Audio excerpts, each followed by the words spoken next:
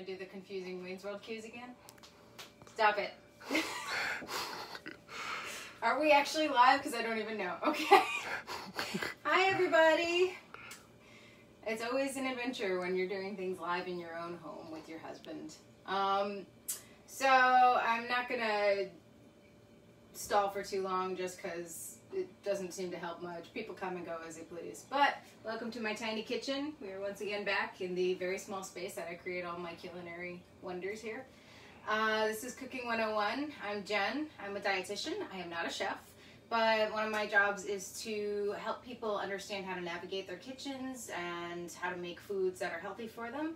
And the purpose of this show is to help people get a better grasp for how to feed themselves, especially as we're all cooped up. We're all cooking more, and some people might be cooking for the first time and going, what do I do? So here I am. Today, the theme of the show is carbs. What are they good for? And then I had war stuck in my head for like the last week because I came up with this clever title and it just did not get out of my head. I got a request from a friend who wanted to do low carb eating. My gut reaction when someone says they want to eat low carb or no carb is to be like, no, don't do that. But I thought this would be a really good teaching moment to kind of take that and show the healthy way of looking at carbs. Nowadays, more than ever, carbs get a really bad rap. There is a bunch of diets out there that tell you how to avoid them, tell you that that's why you're fat, tell you that nothing ever works with carbohydrates, but that's not really the case. I just realized I forgot a visual, so follow me, I'm gonna go get it. Lola has opinions. Lola is the real star of the show here. I know you're all here because of it. But she's in jail because she has too many opinions. She's very upset about it. Okay, I have my visual. I like visuals. This is my favorite visual.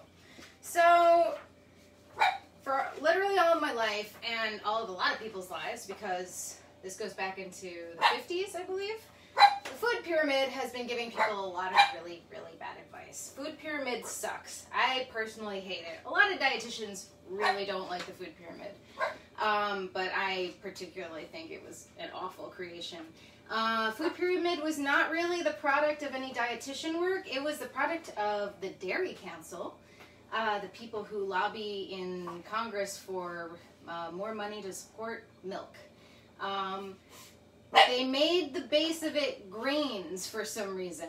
So that's how the American diet has been going for the last 60 years, is the biggest part is grains. We love our bread, we love pasta, we love rice. That is what we fill our plate with, and then we put the veggies on top, and then we put the meat. There's nothing wrong with grains. Grains are great, they serve a purpose. They're full of lots of really valuable energy. They fill the empty places, so if you can't afford to make a high protein all veggie meal, they'll help keep you from being hungry. And when you are an athlete, they are so important because that's the fuel that you use to perform better, longer, faster. But the way the American diet treats grains is not the way we should be treating grains. Grains are a really good source of fuel. They pack a big punch when it comes to calories. Calories are fuel, by the way. Calories are not that bad thing you have to avoid. Calories are literally the fuel that makes your body go. If we were a car, calories would be gas. So they're not good or bad. They are essential for existing. Wow, our dog really has opinions. Grains are high calorie, and a little bit goes a long way, I always tell my patients. There is a lot to them. If you have a little spoonful, there's quite a bit that can be added to your meal. So, and I'm shocked how much sometimes it adds. For pretty much every package I have these days, 1/4 of a cup, which is this big, is what they recommend. That's usually about like 160 calories, 150 calories, sometimes 140, but yeah, 1/4 of a cup. Most packages, they're saying 1/4 of a cup dry. So what's good about that is when you cook something that's dry, it expands a little bit. So it'll be a little bigger than 1/4 of a cup when it's cooked, but it's still this big. when you're putting it on your plate, if you want to visualize it, this is what I use to visualize how big your carbohydrate serving should be, your grain serving. Ta-da! So, I was talking about how much I hate the food pyramid. This replaced the food pyramid. This is my plate. I love my plate. This is the best thing I think the government has done in a long time when it comes to diet, was we threw out the food pyramid entirely and we got this. Grains are not the base of the plate. My plate kind of runs off of a great method that's kind of predated it called the plate method. It was actually created to help communicate with people who may not speak English as a first language because it's a nice visual and everybody gets this visual. You take your plate, you pretend it's a pie chart, you divide it in half. Half that meal needs to be a plant food. Fruits, veggies, could be both, could be one or the other. I don't really care as long as it's not starchy. What is a starchy veggie? Potatoes, corn, cassava. Cassava might be a fruit. I'm actually not entirely sure. Yucca. Those are all starches. Plantains, or maduros, and platanos, and all that good stuff that we really, really love as a side dish. That does not belong here. So what this is trying to tell everyone is half that meal at least needs to be a non-starchy food. Grains go here. They're still included. You can still have them. They sop up all the juices of the meal and the gravies and the sauces. They're really great for that. But they're not the biggest part. They're the smallest part usually. I know protein looks a little smaller here. I kind of encourage people to make this the smallest part just because lots of calories. If you're trying to reduce the calories in your diet, you have to reduce the grains. Another really easy way to think about it so you're not constantly measuring your food is if it's the size of your fist. Now you may say, Jen, your fist is really tiny because I have super tiny hands. It's not the size of my fist. You go by your own. So if you are a big person, if your hand is bigger, that's okay. You're still reducing the amount of grains in your diet, as long as you're following that. People ask me on my plate, I want to measure it out. What does that look like? I say make sure it's a half a cup or less. And the less carbohydrates you put on your plate, the better it is. Now again, I said that a quarter of a cup is a serving size for about 160 calories, which is this, dry. When it's cooked, it expands, so it might actually be a little bit bigger. It might get to about half a cup, which is this. All right, I'm just gonna heat my water up so it's ready to go and we're ready for the cooking portion. Okay, so we got our serving size of grains. We just have to shrink them a little bit. Instead of being the majority of our meals, carbohydrates should be the minority, but they still have a place on the plate. Like I said, they play really important roles. You need them as fuel. Athletes, I might actually tell to eat more carbohydrates than that because that's what they need to be at their best for the next day. There is a big study going around on the keto diet in athletes. It was not well interpreted. Basically what they said was people who don't eat carbs, who are athletes, who then go into that ketosis state, are burning more fat than people who are eating carbohydrates. What does that mean exactly? It means that if you don't eat carbs, you don't burn carbs, you burn fat. Is that a good thing for an athlete? Basically, if you're burning a bunch of fat, they've found that your performance might not be as good as if you were burning some good old-fashioned carbs. People tend to be a little more tired when they're burning fat because fat is not the preferred fuel source of the body.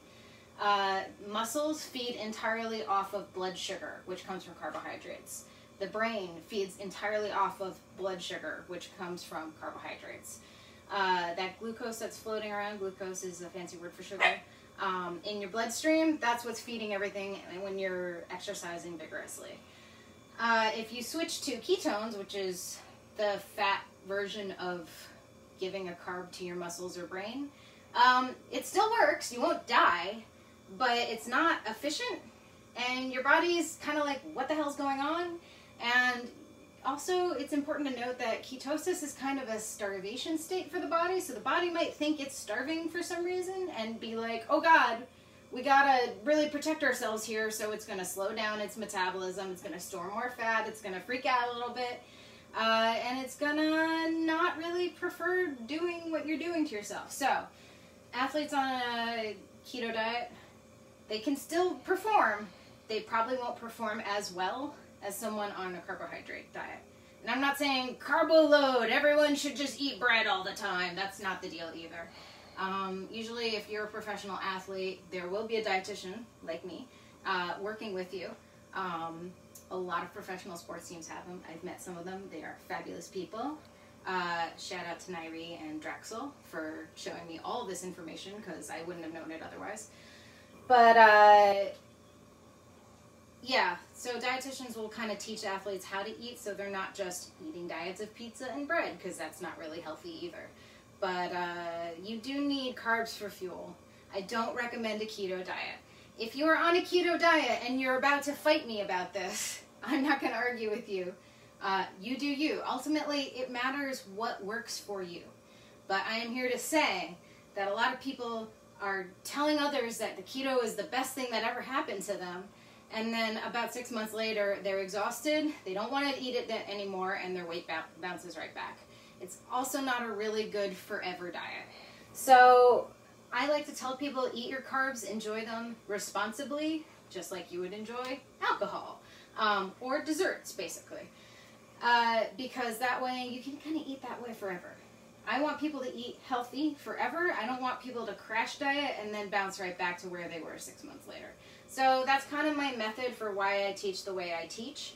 But again, if you're like, no, keto is the answer to everything, I'm not going to fight you on that. If you're a big paleo fan, I'm not going to fight you on that either. If it works for you, it works for you, and that's a good thing. I don't want to sabotage anyone.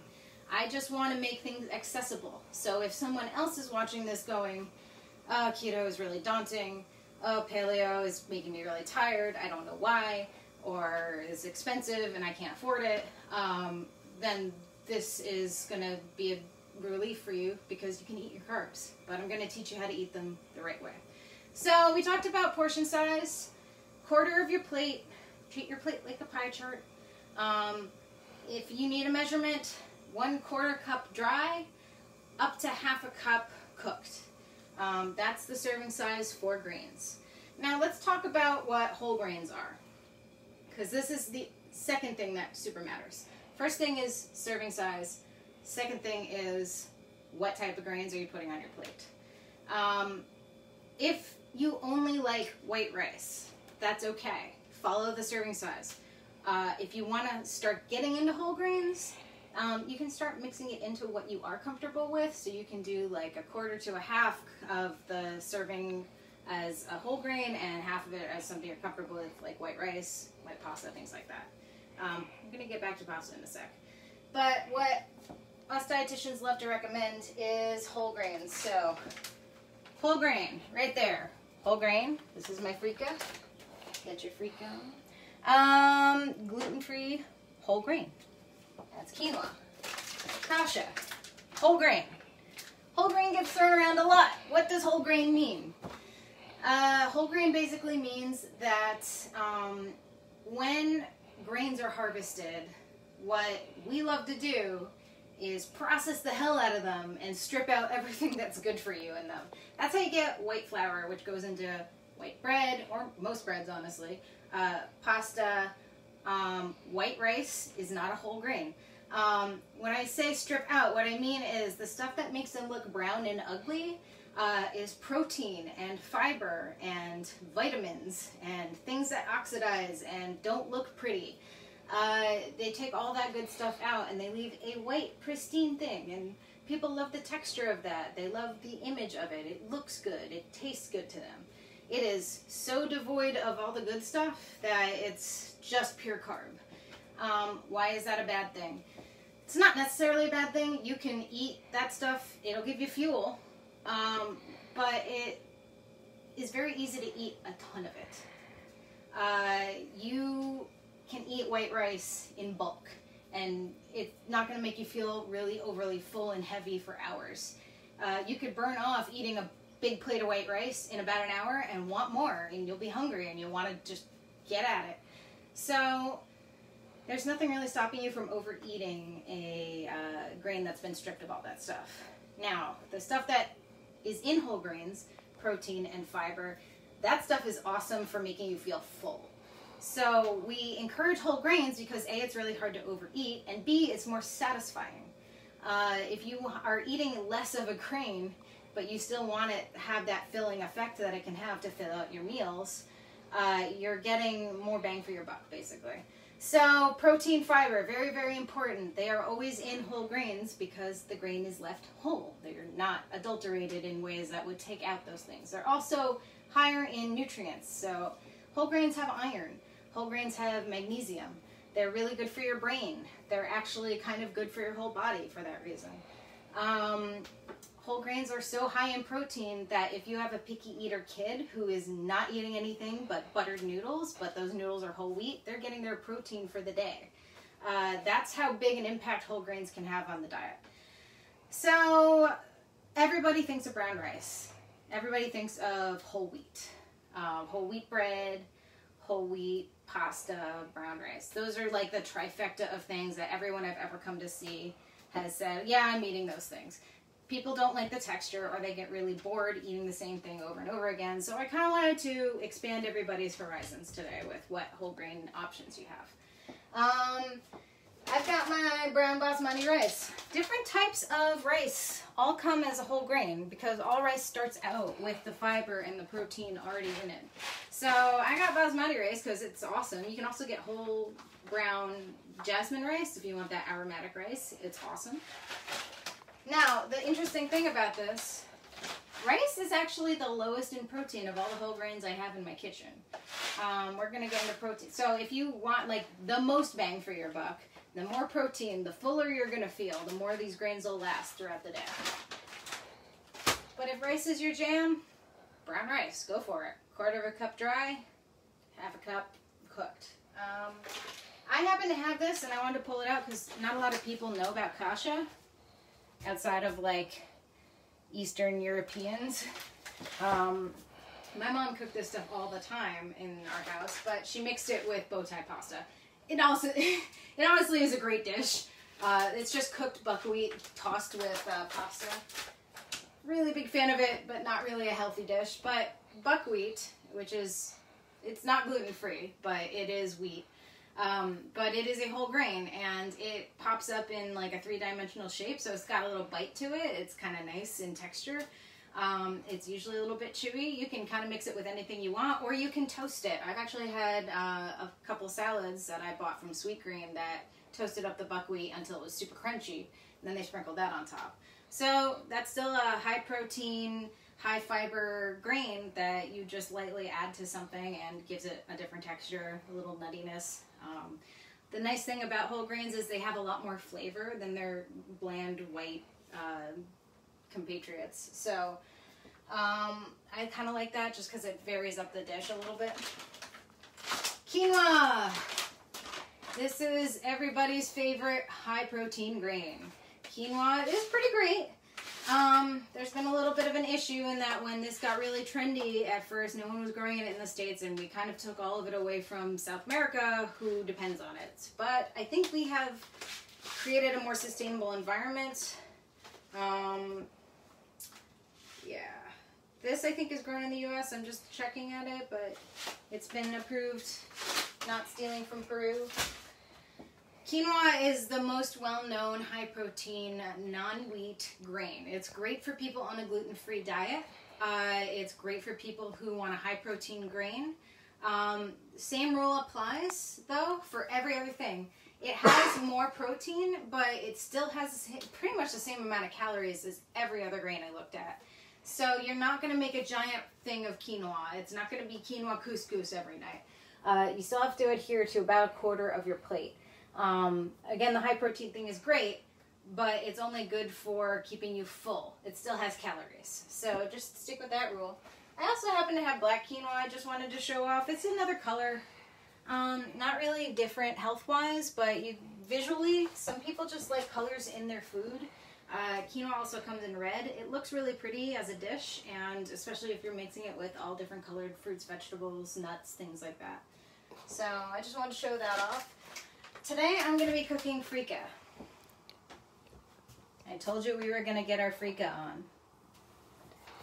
So, I cannot let go of that pun. You will have to pry it from my cold dead hands. Freekeh is wheat, so not great for gluten-free, sorry guys. But it is a whole grain. This is cracked freekeh, which means they took the whole grain and then they cracked it. It's still a whole grain. Every component is still there.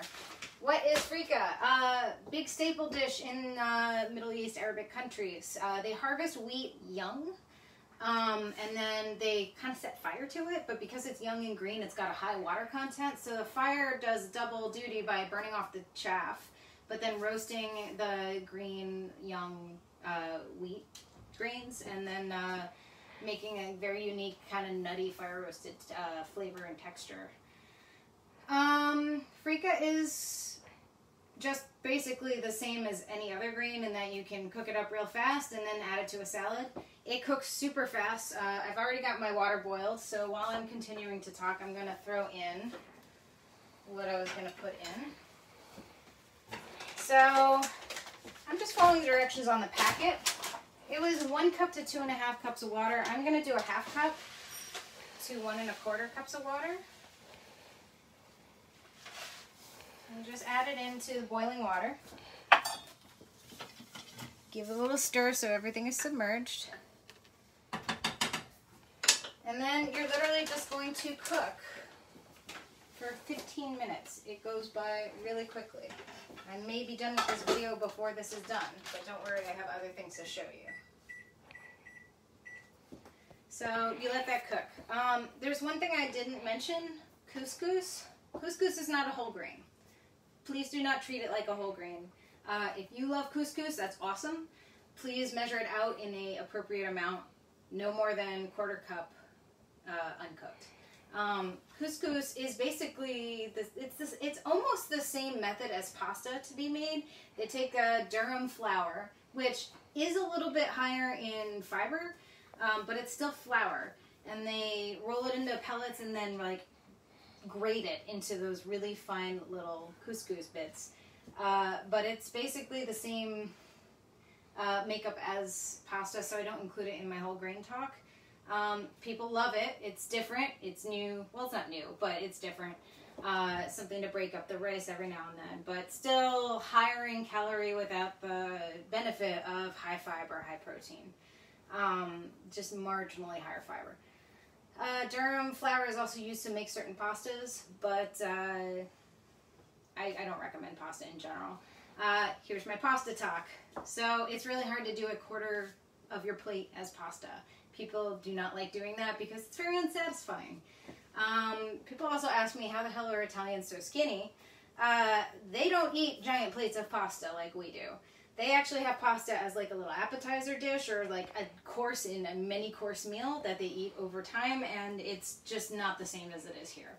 We love our big bowls of pasta, and why not? They're delicious, but they're not good for us on a calorie perspective. They're not going to keep us full unless we're eating tons of whole grain pasta, which is very heavy when you eat a whole bowl of that. People don't like the texture of it. So when people ask me what do I do with pasta, I say save it for a cheat day. Make your cheat day once a week, the same day every week, so you're not doubling up on your cheat days or eating a cheat day every couple of days, or just don't eat it at all. I save pasta for special occasions. It was just our anniversary on Tuesday, and I had my husband make my favorite dish ever, which is spaghetti carbonara, and that's my pasta for basically the next month or two. If you get it out of your system, you don't really miss it. And it's such a high calorie dish that it really should be a special occasion thing. If you are dying for pasta and you just have to have it, you still got to follow the rule. 1/4 of the plate, still got to stay there. Even if it's ravioli, even if it's tortellini, if it's something stuffed, it doesn't matter. Especially if it's lasagna. Make it the smallest part of your meal. Always make sure you have half that meal as veggies.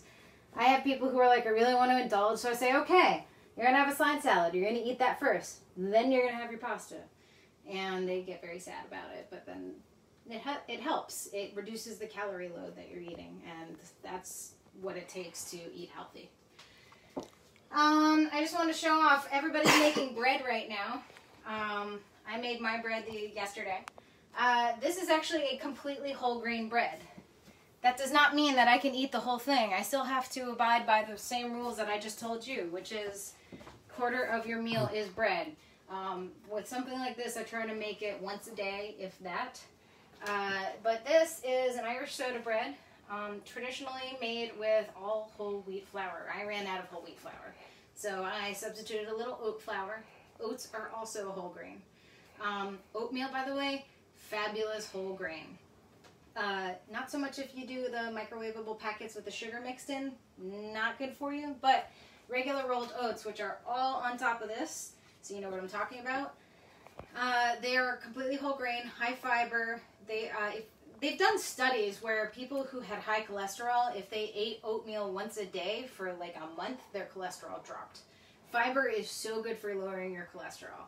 So this is a whole grain thing, but again, it's not going to be my whole meal. I'm not going to sit there eating chunks off the bread, even though I really, really want to, because it goes really well with butter and cheese and all the things that I love. You got to abide. So what I would say is, if you're making your own bread at home right now, try to use whole grain flours like whole wheat, oat flour, which is what I used. There are a couple other you can shop around if you find them in your grocery store. If your grocery store has a Bob's Red Mill section, go find that, because that is whole grain central for different exotic flours that you can't find anywhere else. And then just abide by the portioning rule that I went over. So, the freekeh in 5 minutes has already cooked up a little too much, so I'm going to lower the heat a little bit, and I'm going to add a little bit more water because I don't want to have a mess on my hands. This is something that can definitely happen when you are rehydrating grains. So I'm just going to add a little bit more water, lower the heat, recap, let that chill out for a bit. Okay, so to the cooking portion of the show. We got our grains going. What do you do with this? So I'm going to take this and I'm going to mix it with a bunch of greens to make a grain and green salad. Say that 3 times fast. And then I'm going to show you guys how to make your own dressing, because making your own dressings is awesome. Dressings that you buy at the store are so high in calories. That's a huge hidden calorie thing. So we're going to make this kind of a 2-parter about grains and then about making your own dressings. It's not hard to make dressings at home, but you got to know what you're playing with.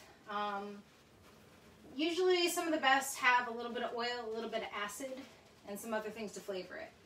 We talked about acids a couple of episodes ago. One of the most common ones, lemons, citrus, limes, all that good stuff. You can even do grapefruit, oranges, things like that. You can also use vinegars, vinaigrettes, that's an acid. The one I'm making today is going to be a Greek yogurt, garlic, and lemon juice and olive oil dressing. Very, very, very simple, very, very, very easy. So I started with the Greek yogurt. I got 2%. Why did I get 2%? That's a weird in the middle number. So full fat Greek yogurt is great. It's high in protein. It's really high in calories because of the fat. 0% Greek yogurt, which is also readily available, is great. It is fat-free. But when you take fat out of things, it tastes terrible. So what food companies have learned to do is replace it entirely with salt. So 0% is great if you're eating tons of salt and you don't mind that. If you are avoiding that, not the best choice. And full fat, very high calorie, not the best choice either. So I go and I split the difference. I also don't use the entire thing. I try to be as health conscious as possible. It's a fine line when you're dealing with something that goes from fat to salt. I'm going to use probably half this container.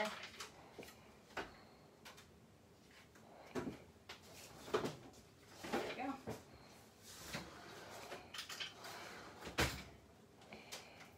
Alright.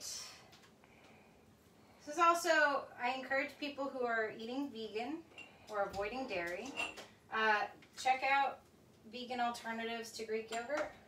They are out there. This can be done.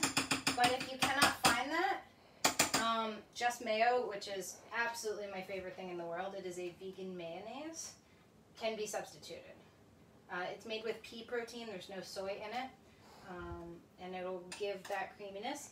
If that kind of grosses you out to use a vegan mayo, you can also, for a creamy texture, use mustard. Mustard is an awesome, awesome creamy salad dressing addition. you can actually make this entire salad dressing with mustard instead of yogurt. Okay, next thing I'm going to add is garlic. I'm going to crush the garlic like I've showed you several times now. Crushing garlic is the easiest way to get the paper off. So for this, it asks you to have a very, very, very minced garlic. It is a pain in the neck to sit there and mince garlic, and it'll take a while. I have a garlic press. If you have a garlic press, I recommend it. You can probably find them on Amazon. I don't think there's something that would be sold out, but who knows, because everything's sold out these days. This is not mandatory. You can just chop up the garlic. Don't try to squish the garlic yourself, you'll make a mess. But this is what a garlic press looks like. This might be an antique, I honestly can't say. This is one of these things that my mom gave me, and it could just look like an antique, or it could be like 60 years old. It's entirely possible. So this is not what all garlic presses look like now. They're usually silicone based or plastic. I just happen to have super old metallic one. So I'm just going to squish the garlic. I'm not the biggest fan of garlic presses because they're not that efficient. A lot of it comes out the top that's not supposed to, but it gets enough of the garlic and the oils in that I'm not going to worry about it. See, it's coming out on every side right now. It's also a good exercise for your hands. Getting a workout. So a lot of it comes out the top. Enough of it comes out that what you're doing is getting like a really good production of garlic oils that are activated while you're squishing everything down like this. So I pull it out. I'm going to just kind of feed everything back in that came out and press it one more time. And then I'm not going to worry about it because it makes a huge mess. Alright, that's enough garlic. I mean, it's never enough garlic, but that's enough garlic for today. Okay, third ingredient is the dog that I'm going to feed to everyone right now because she is a menace.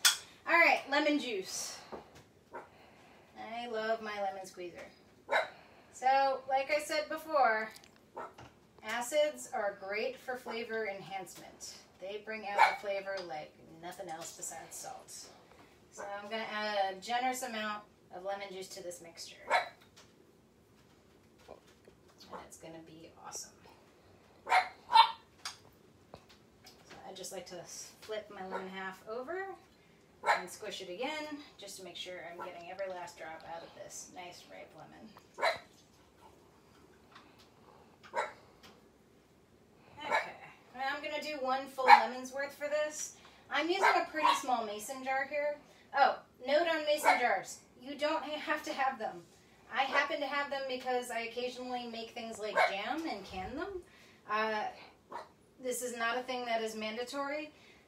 You can do this with pretty much any container that you feel safe shaking once the cap is on. As long as you can shake it without making a mess, go for it. Doesn't matter what you're putting this salad dressing into. The dog is going to break the door down and storm us.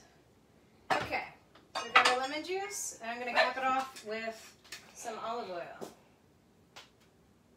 You can also put some other awesome things in here. Shallots go really well in salad dressing like this. Okay, I'm going to give this a light stir just to combine a little bit. Make sure that the Greek yogurt is not stuck to the bottom here.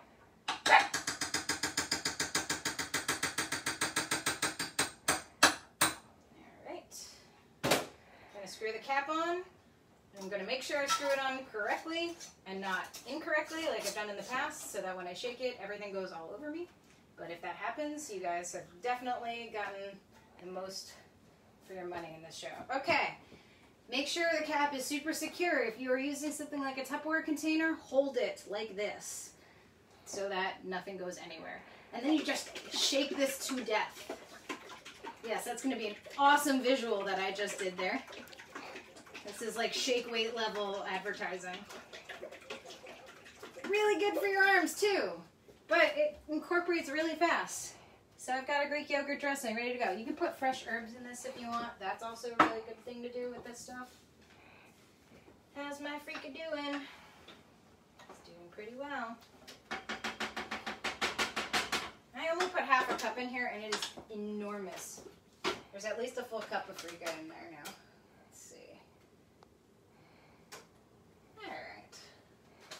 I picked it correctly, it just really wanted to get done fast. So when you put your freekeh in there, always reduce the heat because otherwise the water is going to boil all away and then you have some burnt freekeh. You don't want to do that. But it cooks up pretty much the same as rice, just much faster. So we got a minute left, so I can probably just dig this out right now. So I got my greens for my grains. Putting that down.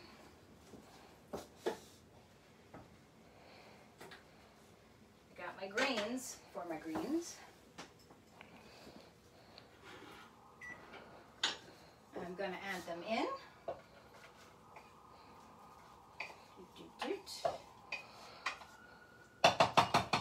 Then I'm going to toss everything just so it's combined.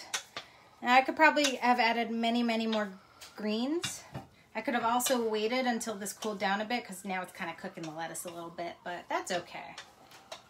Just for show, we're going to have some wilted greens and cooked greens. And then just kind of lift it out on my plates. Alright. So, that's a lot. Now keep in mind I put half a cup in to cook. And that is twice the amount of the serving size I recommended. But this is just for show right now. I've actually got quite a bit still in there, so you can see how much this stuff expands. Half a cup, definitely more than your average serving size.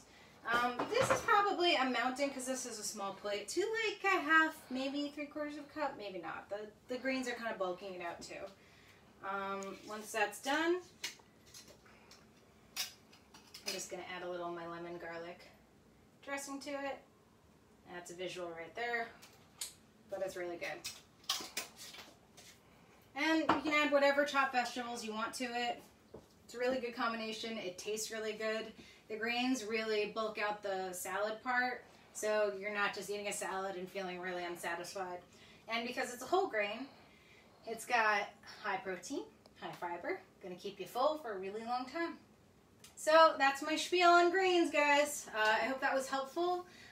You don't have to eat low carb if you don't want to. If you do want to, then go for it. You know, I'm not going to stop you. If it works for you, it works for you. But you can have your carbs and lose weight too.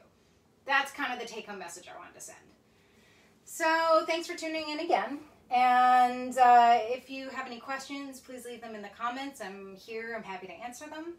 If you are able to and would like to contribute to this show in some way, you can always donate to my Venmo, which is @JSRockRD. I am grateful for any contributions, but if you can't afford it, I like to keep this show free. It's just for people who might be out of a job or stuck at home or just don't know what to do at home to cook, and I want to make that accessible. If you do contribute, the money literally goes to me buying the groceries to do these shows. That's it. So thanks for tuning in, and I hope to see you next week, and enjoy the rest of your weekend, guys.